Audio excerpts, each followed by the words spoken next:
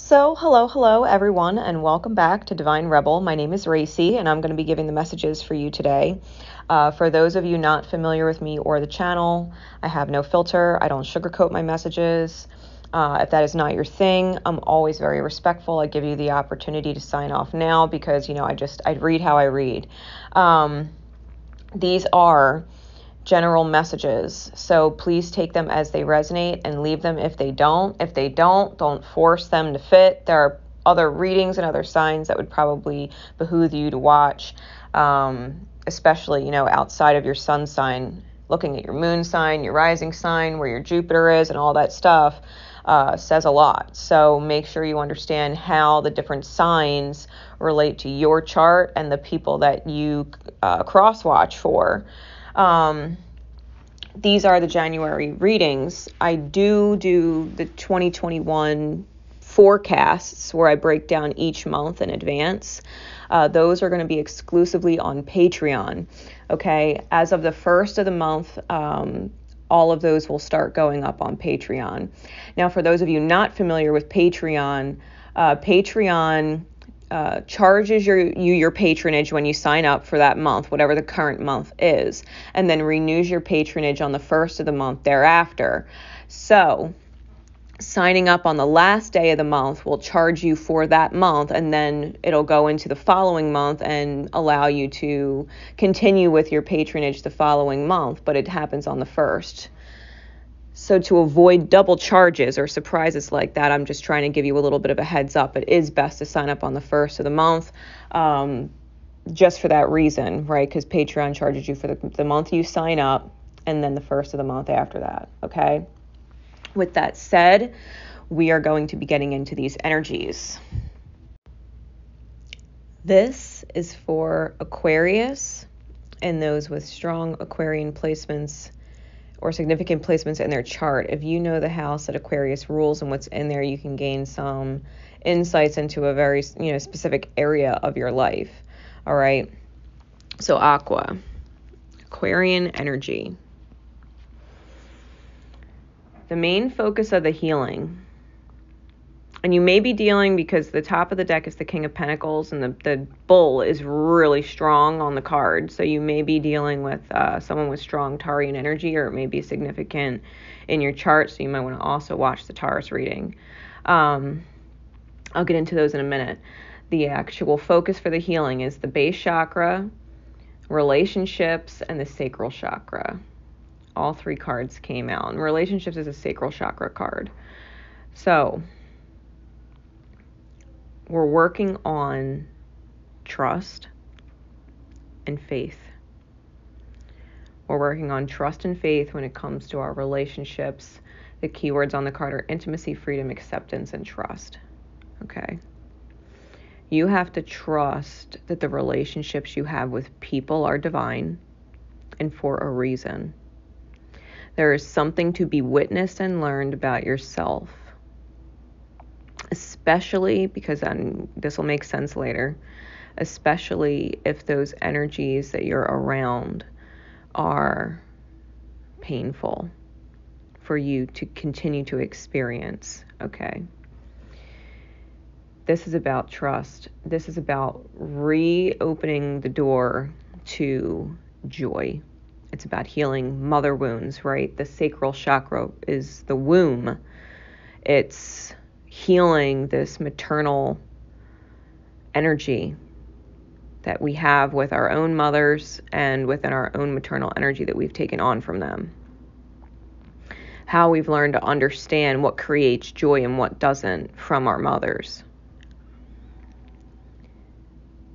The King of Pentacles on the top of the deck. The man holding on to the horns is upside down. And it reminds me of the Hanged Man, and he's wearing a crown.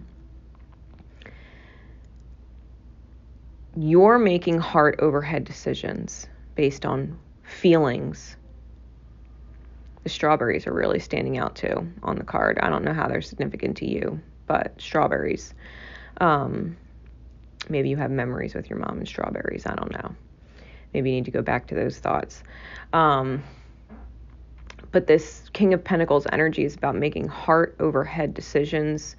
seeing things from a different perspective that's higher than whatever this bull is, whatever this stubborn energy is. This is about King of Coin energy that is manifesting, a master of manifesting. And it's through this perspective, right? This higher perspective that you're going off of understanding the feelings and needing a break. With the Four of Swords, needing a break on the bottom of the deck. And the sword looks like a caduceus, but it has a, like a goose head on the handle. But it looks like it immediately reminded me of a caduceus, which is the healing symbol with the two snakes around the staff and everything else. Needing a break. And as we get into the cards for the month, you know, that scene, that icy scene makes a reappearance. Because you're in this Nine of Pentacles energy. At the beginning of January, in this Nine of Pentacles energy, and there's a hawk sitting on her shoulder. And she's got her back to the flower, and the flower has its back to her, right? You might want to go and watch the moon event that I just did, the secret code names for the full moon in Cancer. Hawk medicine. It was the first code name, hawk medicine. That might really help give you some extra insight into the energy you have and are going through for January. The hawk is on your shoulder, and the hawk itself is actually turned back and looking at the flower. So it moves into this icy scene, right, where there you are, and you're fighting this huge, like, goose. And it reminded me of Mother Goose, or the goose that lays the golden eggs. Like all the different things that we just relate to Mother Goose energy, because it is this huge goose in the deck, the Prisma Vision Tarot. It's a huge goose. And it has teeth. Like, it's the mother, right? The mother goose. And yet it has these sharp teeth, and it feels like it's attacking you. Okay? The mouth is open, the tongue is out, like the things they might say, or the things your mother has said to you, have been sharp. They've been sharp. Their words bit into you, right? It's that kind of energy. It's this attacking words that cause pain. And you're fighting the goose. You've stuck the sword in its mouth. The sword representing truth. The truth is, their words are cutting. Their energy is sharp. It's aggressive. It's not the way the mother goose, or the goose that lays the golden egg, you know, is supposed to carry itself. They're not supposed to be vicious animals, you know what I mean? And that's how they are with their words. They're like vicious animals. Whether they realize what they're saying is painful or hurtful or not. And there might be things that you're saying that's projecting out in your environment or the other people that you're around where you don't realize the hurt that you're causing someone to listen to your words, right? And it's about understanding that those words are painful and you don't actually want to experience them. This is why you're sticking the truth in its mouth. You're sticking the truth in it.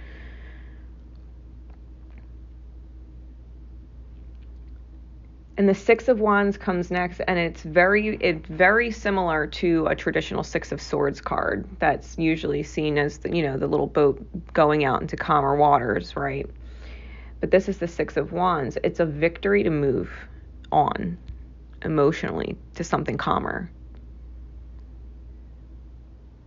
There's lots of ripples in the water. And you can look at the bright side or you can look at the dark. You can look at the shimmer or you can look at the shadow. This is about moving into your light and what feels good, because whatever this toxic energy is, it's a complete distraction. It does not flow with the other energy in the reading. The colors, the scenery are very different in those swords cards than the rest of the cards. It doesn't fit. It doesn't fit. That's why you're battling it with the truth. You just don't want it around. You need a break. You need a break. Because that is not how Mother Goose is supposed to carry herself. Mother Goose is supposed to be loving and supportive and taking care of her golden egg. Her precious, priceless egg. The miracles that she creates. This could be mirroring, obviously, in your own energy.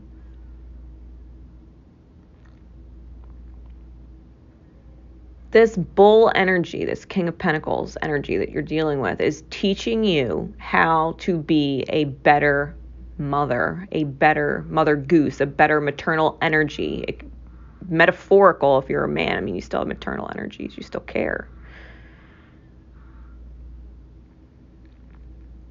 This is what's going on. This is about you moving away from people and circumstances that are cold and vicious. They're not themselves. They're a projection of lower energy right now. They are not themselves.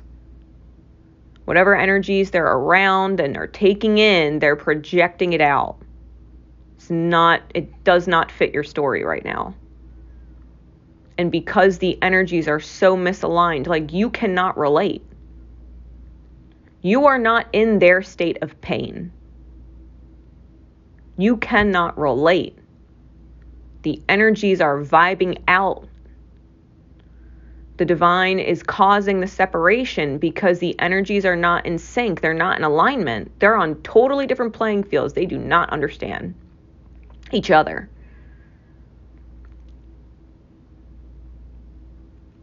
So you moving into your light allows whoever this is, this bull energy represents, whoever it is, they need to learn how to transform themselves. This harsh Mother Goose, right? And we're talking about sacral chakra healing. Healing your relationships, freedom, intimacy in acceptance and trust that this relationship is not damaged beyond whatever, but it definitely needs a break because it's going to start rippling out of you, right? It's going to start projecting out of you to the people that do not understand the pain that you're in, dealing with this angry, vicious Mother Goose energy. Sharp. It's too much on your energy. It has no place in your life. It has no place in your life right now. And once you move forward and once you start heading to your light, we hit the Ace of Pentacles, and the Ace of Pentacles clarified by the Three of Chalices. We're talking about three very happy, in sync, mirroring people. Feminine energies, heart spaces, in sync. This is opening the door to the secret garden of fucking bliss. I did a whole post about this on Patreon.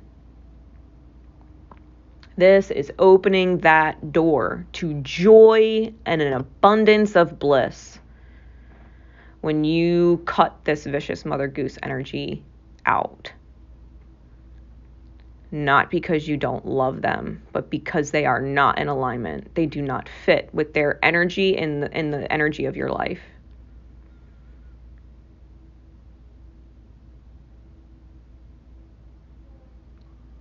This is walking through the door. The same pentacle that's on the flower you had turned your back on. Same one is on the door. It's the beauty of growth. It is the beauty of authenticity. It's the door to fucking the Garden of Eden. Paradise. Energies. Feeling like your life is complete and perfect and you wouldn't change a thing. You're at peace in it. You're enjoying everything that you're taking in and all the energy that you get to put out. Because whatever this is, it is a complete distraction that has no place. You're opening a door to joy. When that person, whoever Mother Goose is ready, they'll figure it out. They'll realign themselves. Trust, right? Trust. Trust your relationships. Trust the connections that are made. Trust the unfolding of time. Take your break. Take your break. All labels aside, they're a hurt person who's hurting you and not and screwing with the flow of your reality. If you take the label away, if you take the label mother away, they're just a negative energy that doesn't fit, and it's screwing with your reality, the flow of it. It's unfortunate. But Mother Goose has to snap out of it and remember herself. Remember that she's a nurturing, maternal energy that loves and holds compassion and is supportive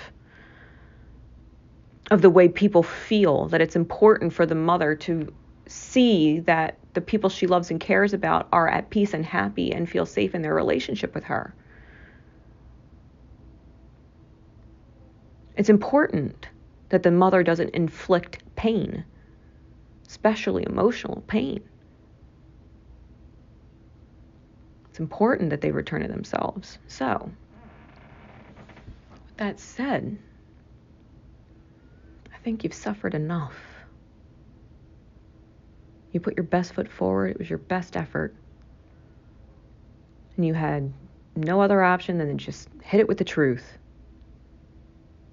It's too much. It's not right. It's painful. But you got to move forward. You're not bringing that energy with you. Not into the rest of your day, not into tomorrow, not in the day after. They're more than welcome back when they've left that energy behind. So until next time, guys. This is Divine Rebel Racy signing off. I love you all. I look forward to seeing you on Patreon for the rest of your 2021 forecast. Until next time, guys, love each other. And most importantly, love yourselves. Bye, everybody.